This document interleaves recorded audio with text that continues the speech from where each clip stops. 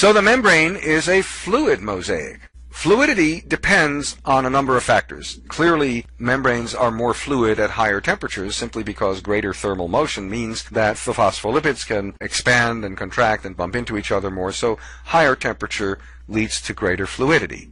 The degree of fatty acid saturation in the phospholipids also affects fluidity, and in this picture of a phospholipid bilayer, you can see that the kinks introduced into the fatty acids by double bonds in unsaturated fatty acids increases the spacing between the phospholipid tails, and if you push apart the phospholipids, then they will tend to be more fluid. That is why more unsaturated fatty acids lead to greater fluidity.